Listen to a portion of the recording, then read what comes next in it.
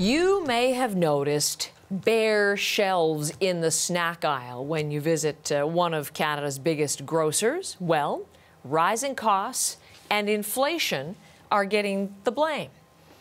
When the chips are down, you want Michael Serapio on the story. Fortunately, here he is. Here I am, Heather, when the chips are down. That's good.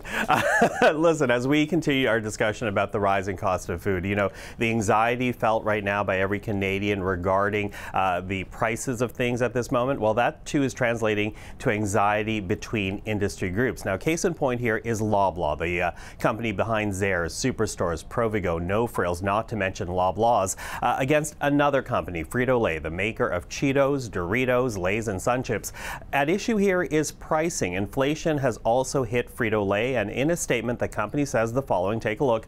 Our business has faced unprecedented pressures from rising costs of items, including ingredients, packaging, and transportation. To help offset these pressures on our Canadian operations, they say, we have made adjustments to our prices that are consistent across the marketplace. But Loblaw, they're simply not buying it. As the grocer company says, it is laser focused on minimizing any price increases for its customers. So for now, the chip aisle is emptier than usual, but this could have bigger impacts. For example, Frito-Lay uses Canadian potatoes, and this may be a battle that we see more often as manufacturers, retailers, and consumers deal with the rising cost of everything. Take a listen to Michael Graydon, whose group represents companies like Frito-Lay's. It's unfortunately becoming more of a regular occurrence than we would all like to see. It's not in the best interest of the industry, but it is something that has really picked up over the last year as the inflationary costs have had some very significant economic impact on these organizations. And I would suspect as inflation will continue to be a challenge, that these tactics will likely be employed in the future if need be, unfortunately.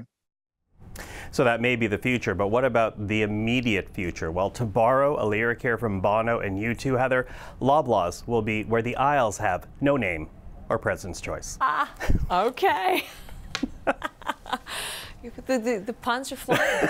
I know. Really, can you tell it's Wednesday? I know. We need a break.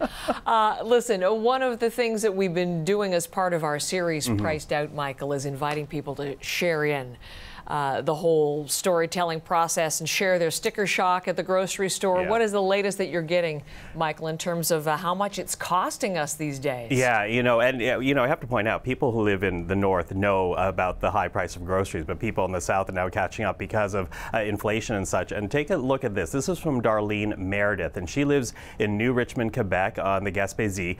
And this is the cost of veal at her local grocery store, $89. So you better like veal if you're going to spend that much money.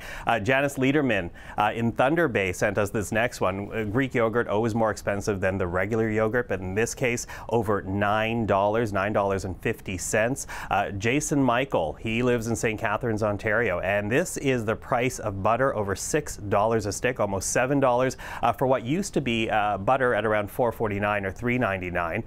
And let's take a look at Krista Clark now. And you know, she points out, she's in Burlington, Ontario, she points out it's not just about the prices, because even if you're getting the same amount, maybe they don't, the same price, they'll reduce the amount. So you see there to the left, the bag as it was, 600 grams, now a 400-gram bag for the same cost. So you can see adjustments are being made right across the board, Heather. Michael, thank you.